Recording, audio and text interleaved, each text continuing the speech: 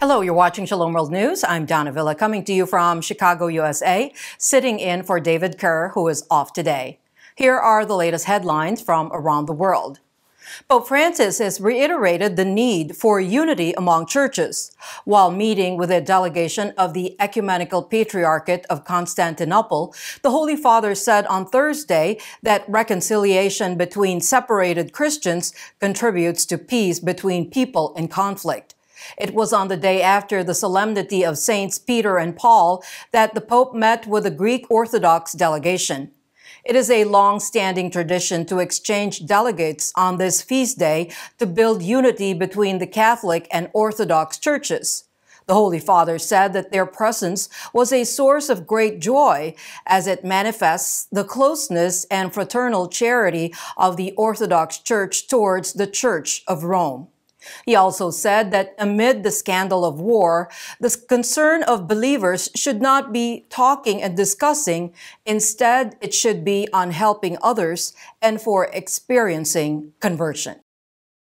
Finally, after 18 days of violent protest in Ecuador, the national strike called by the indigenous organizations has come to an end with the mediation of the Catholic Church.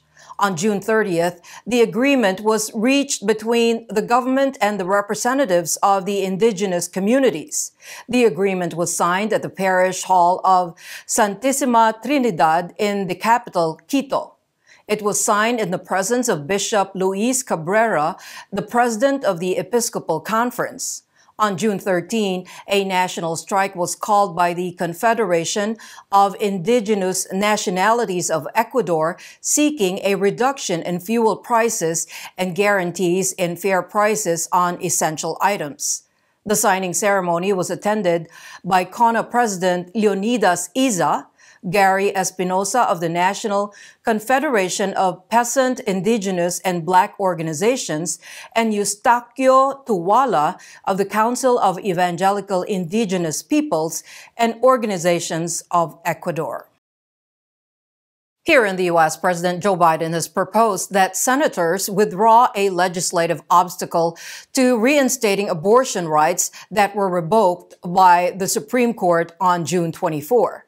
The president's bid to temporarily remove the Senate filibuster was rebuffed by aides to Democratic Senators Kyrsten Sinema and Joe Manchin. While addressing the media during a NATO event in Madrid, Biden had said that laws have to be passed to make abortion a right in all 50 U.S. states. However, his statement will remain more of a gesture unless it garners sufficient votes in Congress to suspend the filibuster. News agency Reuters quoted a spokesman of Manchin and an aide to Sinema as saying that both oppose suspending the filibuster and their positions have not changed.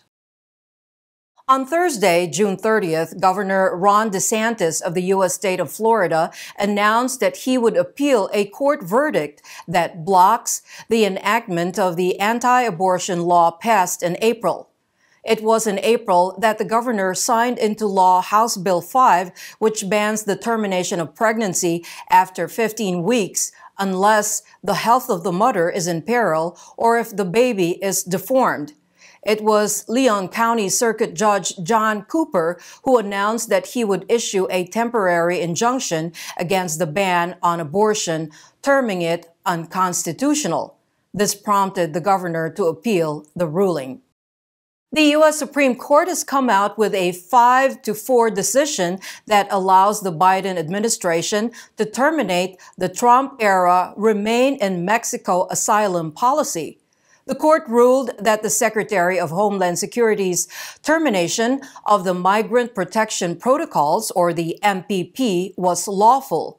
When the policy was introduced, it was criticized by church leaders who argued that it disregards human dignity. It was also accused of violating non-refoulement obligations under the U.S. and international law. It prohibits the practice of repatriating refugees and asylum seekers to territories where they face threats to life and liberty. The ruling was welcomed by Chairman of the U.S. Episcopate's Committee on Migration's Chairman Bishop Mario Dorsonville, the auxiliary bishop of Washington. In a statement, the prelate said the court decision preserves the executive branch's ability to reverse untenable, illegal, and immoral practices regardless of who is in office. Attacks against Catholic churches and pro-life pregnancy centers are continuing after the epoch-making reversal of Roe v. Wade by the U.S. Supreme Court. Soon after the reversal of Roe, a pregnancy clinic in Salt Lake City was destroyed by vandals. On June 25, many pro-life centers and churches were damaged.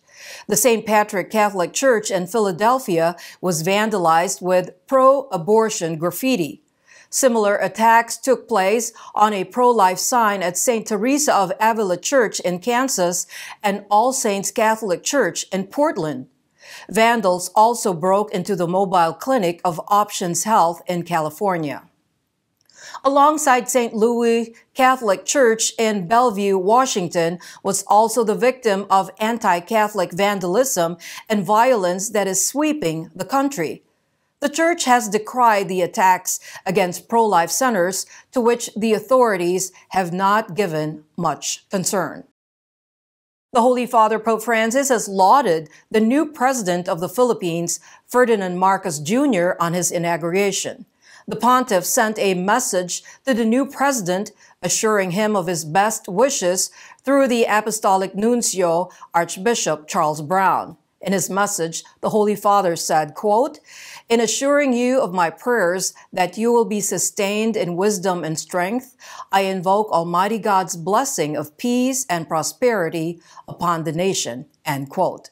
This message was read out by the nuncio during the Pope's Day Mass at the Manila Cathedral on June 29.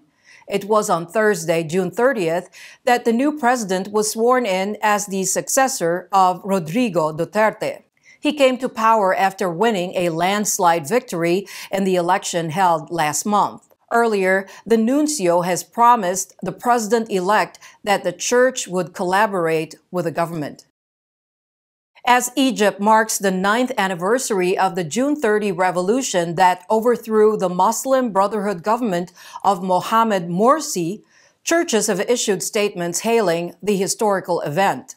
On June 29, Coptic Orthodox Patriarch Tawadros II said that the June 30 revolution saved Egypt from chaos and darkness.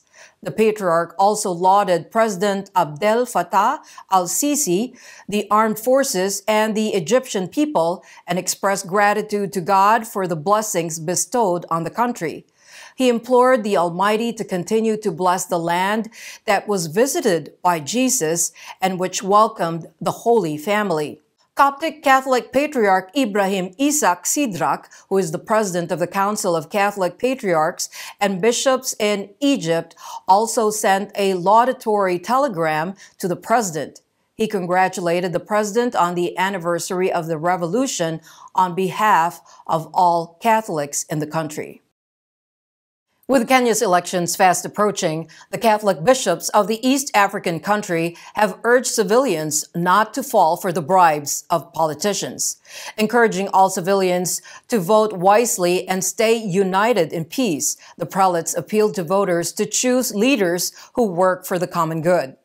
In a message, Bishop Dominic Kiminjik of Eldoret Diocese urged Kenyans, quote, not to be given money in order to vote, end quote. Separately, in a video message, Bishop Joseph Mairura Okemwa of Kisii Diocese also warned the civilians against politicians offering bribes. The bishops also assured their prayers for a peaceful election. The country is going to the polls on August 9 to elect a new president, members of parliament, governors, and members of local assemblies. And those are your latest headlines. Do join us tomorrow. In the meantime, you can visit swnews.org for more updates. Shalom.